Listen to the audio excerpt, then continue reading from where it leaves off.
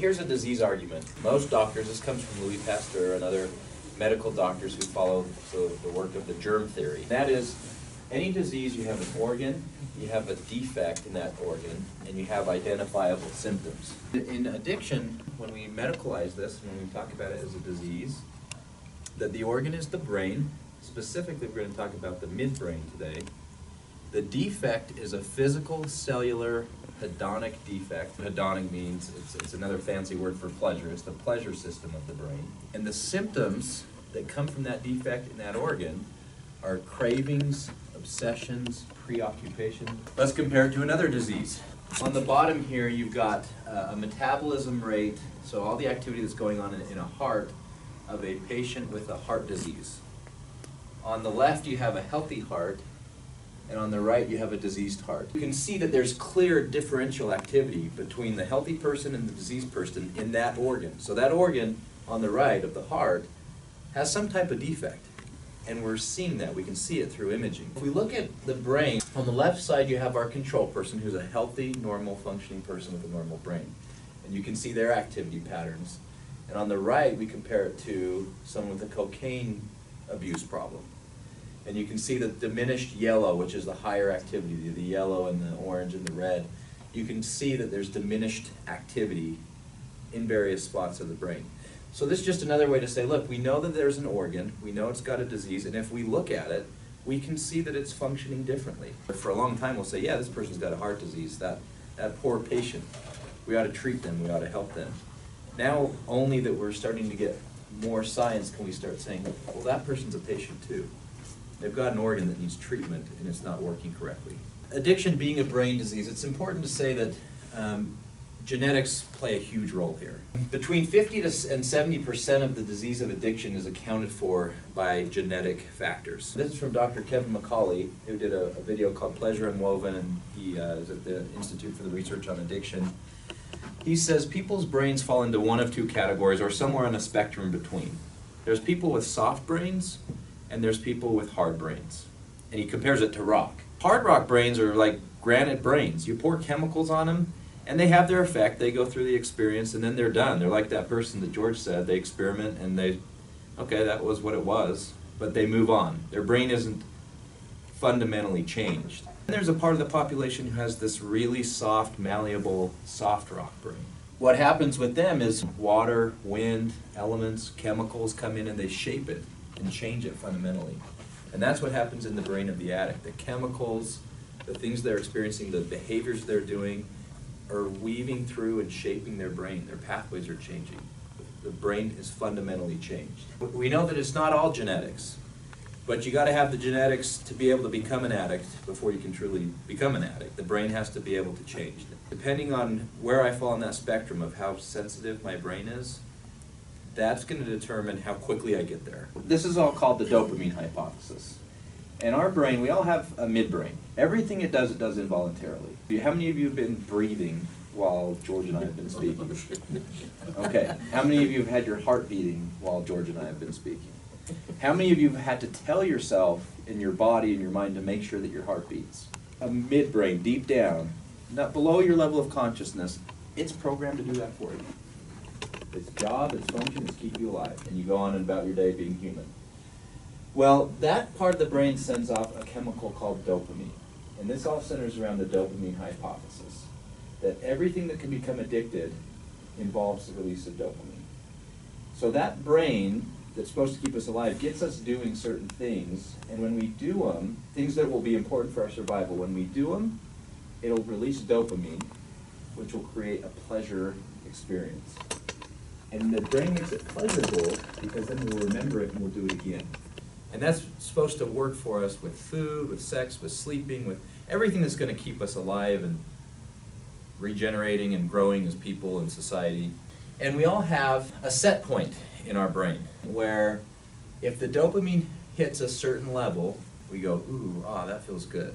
If you've ever walked outside on that perfect day, the sun's shining, you feel totally hydrated, you just had a great night's sleep, your dopamine levels have leveled out and they hit this set point, and your brain feels good. You feel normal.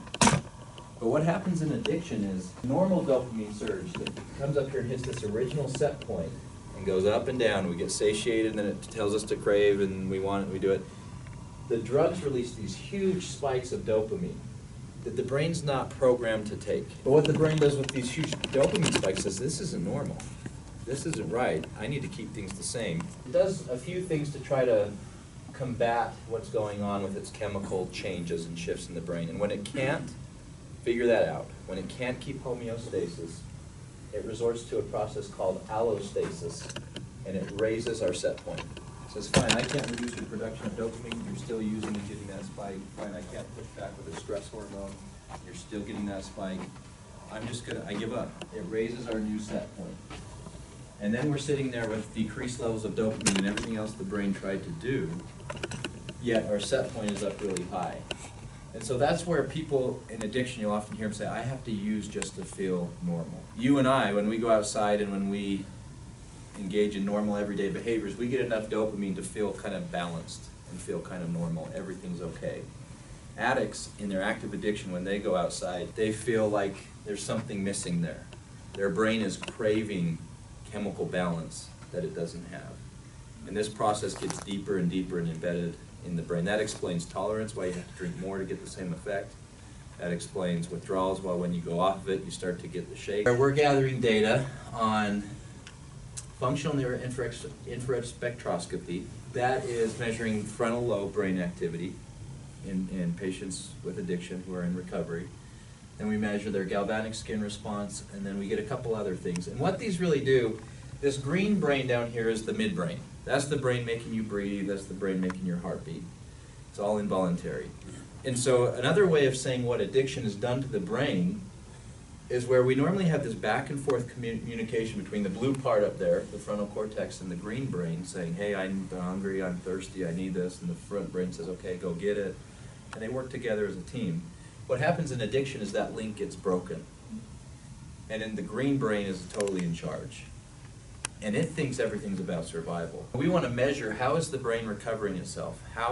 What is the activity going on in the midbrain versus what is the activity going on in the frontal cortex? And can we see something over the course of recovery? And we've got these different imaging and magnetic and electrode techniques to measure some of this. We show recovering alcoholics right now a set of images. A positive image, something that would make the amygdala, which is down in that midbrain, think, ooh, I like that, I want to approach. That makes me happy. That's good. That's not a threat to my survival. Then we show them a neutral image that their amygdala really shouldn't care about. We show them a negative image that would make their midbrain go, ah, that doesn't look good to me. Because each of you, when you just saw this dog, programmed scientifically and genetically, what just happened is your amygdala freaked out. And it sent a chemical message up to your frontal cortex, all within like 33 milliseconds. And your frontal cortex said, that's a picture on a PowerPoint here at the TLPDC.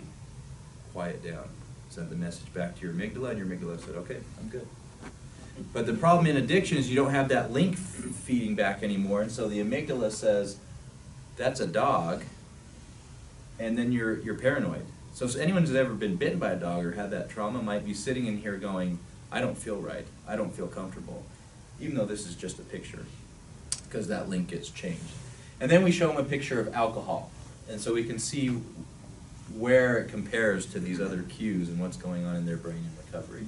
Here's just a couple of studies we've done. This is brain activity for a group of recovering alcoholics who looked at those pictures. How long were they in recovery for? Anywhere from 1 to 10 years. And what this picture is of is this is the unique activation of someone who's been in recovery very little time, maybe 1 year or so. Is it 1 to 2 years? A critical factor? Yes. Time abstinent is a Yes. critical factor, Yes. right? Yes. So they've been in recovery 1 to 2 years compared to a group that's been in recovery about 8 to 10 years. This is what's going on in the brain of the recently getting into recovery person compared to the person who's been in recovery a long time when they look at an alcoholic image. This is activation that goes on in their brain that the person who's 10 years down the road doesn't have. Those two areas are the dorsolateral regions of the brain, which are our stop-go system. They're the brakes. So their brain, because they're in early recovery, is trying really hard to inhibit and say, don't do that. And they don't work so hard at 10 years down the road. That was with time. That was just activity with time. And we saw, those are the dorsolateral regions right there that were working really hard for these people early in recovery, and later in recovery, they kind of fell off. With time, we know the brain is healing itself. The brain wants to heal itself. This is now looking not at time, but looking at people who get help and learn to cope differently in their life. So we looked at brain activity as it associates with people's reported ability to healthily cope with stress, with school, with work, various aspects of their life. And what we found is, not only does the activity that's working really hard to inhibit behavior stop, addicts who are high copers start to get this frontal lobe activity right here in the middle polar regions of the brain, which is called the dorsal medial area of the brain. And what that area does, it's the highest level of executive thinking for humans. It's where we do all our moral reasoning. It's where we really connect most in our relationships with people. It's where we plan and future events and stuff like that. And what we know is that as people learn to cope in recovery, not only can they lose the constant brake that the brain is trying to put on so that they don't mess up again, that can kind of heal itself, and then people learn to cope and start using a part of their brain they weren't using in their active addiction. This is the part of the brain that, and they've done alcohol research studies, that shows atrophy. If alcohol is used long enough and severe enough, it starts to deteriorate. And we know that active therapy, active coping, active recovery helps heal this. Recovery is not just abstinence. Abstinence is important. If I stay abstinent, my brain comes back online, my frontal cortex, and I can have enough activity in certain behavioral regulatory areas where I'm not going to actively, compulsively use all the time. But recovery is more than abstinence. The rest of my brain needs to heal and come back online. The part that makes me have meaningful relationships, the part that helps me accomplish great things in school, the part that has dreams and goals and plans. And that doesn't just heal all by itself. That takes active work, whether it's therapy, professional help, learning to cope.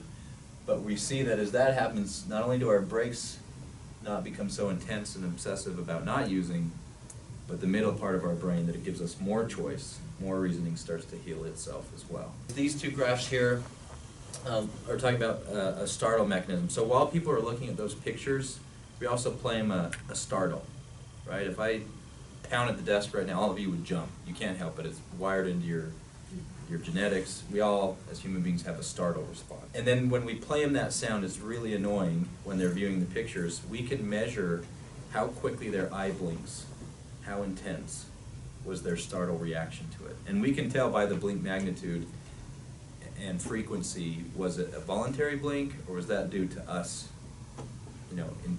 inducing this startle probe? And then we can measure how intense their amygdala freaked out during an image when we showed them something, and get these reports back. And so again, here's our hoping and coping responses. Basically, to us, what these graphs mean are that things are healing not only in the frontal cortex, but deep in the midbrain in the course of recovery. People are starting to be able to have normal emotional responses, not just conscious responses, but underlying emotional responses to everyday things as they heal in recovery. So it's happening not just at the frontal cortex, but at deeper levels of the brain. Because you'll hear those addicts who, say, well, my grandparents took me to Disneyland and I didn't want to be there, I just wanted to go use. Well, that's because their brain isn't in the right place. They're in a state of high set point, normal things don't bring normal pleasure, and that needs to come down. So we're just seeing evidence that not only the frontal cortex heals with time in recovery, it heals with active work and coping in recovery, and that is affecting the most diseased part of the organ, which is the midbrain deep underneath.